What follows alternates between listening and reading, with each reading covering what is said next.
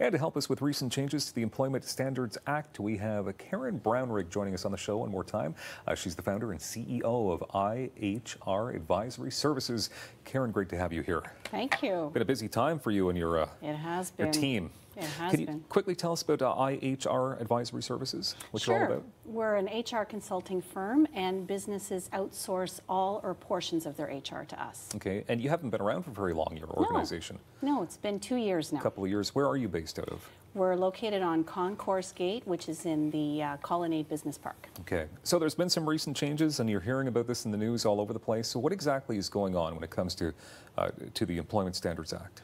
Well, as of yesterday, employers need to be assuring themselves and their employees that they're paying people regardless of their employment status. So employment status means full-time, part-time, casual, temporary employees. So you can't differentiate their pay based on their employment status. Okay, so people aren't getting paid? Is that what's going on, or?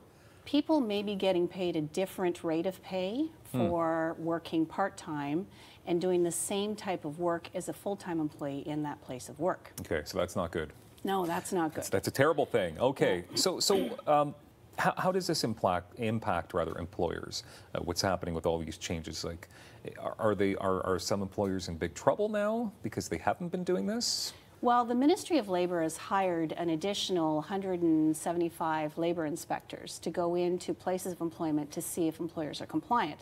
And if they're found not to be compliant, they may be facing a fine of up to $1,500 per incident.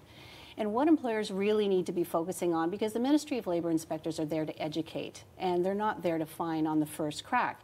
But employers do need to be looking at the rates of pay that they're paying their employees based on the type of work that the employees are doing, and if the employee is exerting the same amount of effort, they're required to have the same level of skill and knowledge, and they're working in the same location of work, then the employer should be paying the employee based on the type of work that they're doing and not their employment status. Okay, can I ask you why these changes came into effect? I mean, was it a gigantic problem?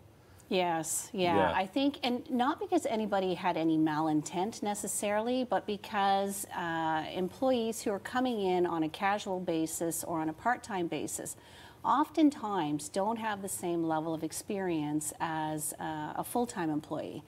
And so given that, then employers often pay a different rate of pay.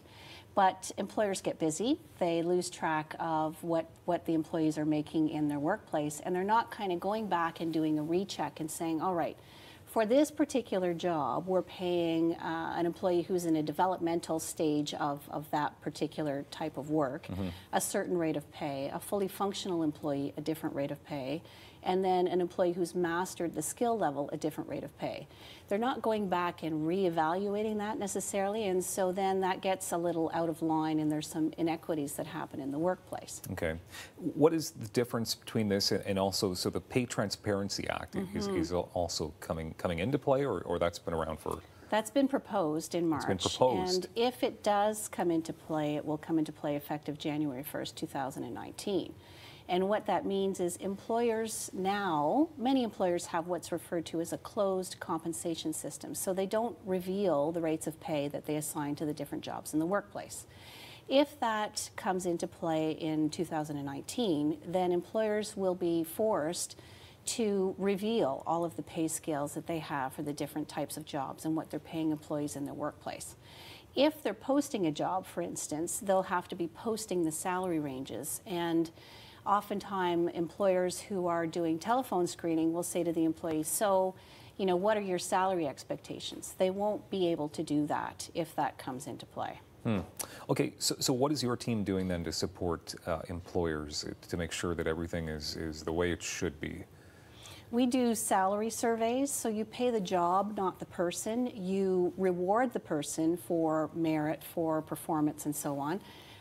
We'll do salary survey. We help the employers assign rates of pay to the jobs and the job families in the organization. And we also help them set measurable targets to reward for performance, as opposed to differentiating the salary based on performance that is not aligning with the types of jobs in their workplace. Okay, so is it in an employer's best interest then to contact a person such as yourself to make sure that everything is on the straight and narrow? They don't have to worry about being fined or getting in trouble? Of course. The business owners are there to run their businesses. They shouldn't have to worry about understanding all of the different types of compensation strategies that are out there. That's what we specialize in, and we take care of that for them so that they can be assured that they're complying with these pay equity requirements. Okay, so just to make it clear, so the changes have been put in place, but is there like a grace period where, like? They were effective yesterday. Okay. And the Ministry of Labour inspectors, of course, are going to be understanding that employers aren't necessarily aware of all of the intricacies associated with ensuring that they're compliant. So employers will be given a notice if they are inspected to ensure that they have those programs in place. So all right. they're short notices, but there's a little bit of time for it. Okay, but still, let's get that figured out, and so employees can get the proper rates as well. Yes. All right. Karen Brownrigg, founder and CEO of IHR Advisory Services. Thank you for being here. Thank you, Dylan. Appreciate it. More daytime coming up in moments. Nabil the Thrill Khatib joins us. We'll find out why next.